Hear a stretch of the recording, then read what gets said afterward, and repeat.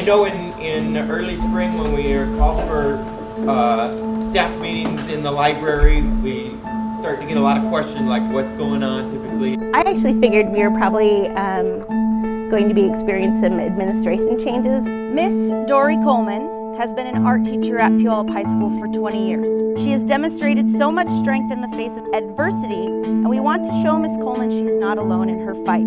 So Dorrie, we told a little lie under the premise that my English class was in search of diverse examples of the classic bucket list.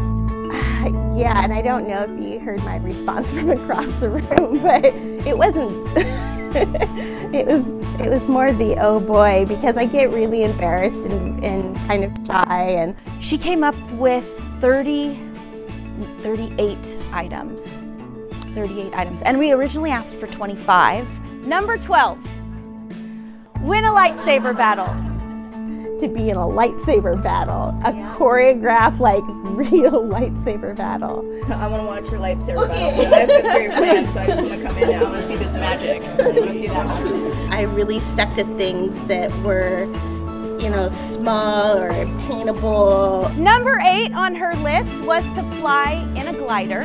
It was the first thing that we were able to cross off. Holy cow. Her reaction was perfect. It was exactly what I thought it would be. Disbelief, shock. I really want a lightsaber battle, like right now.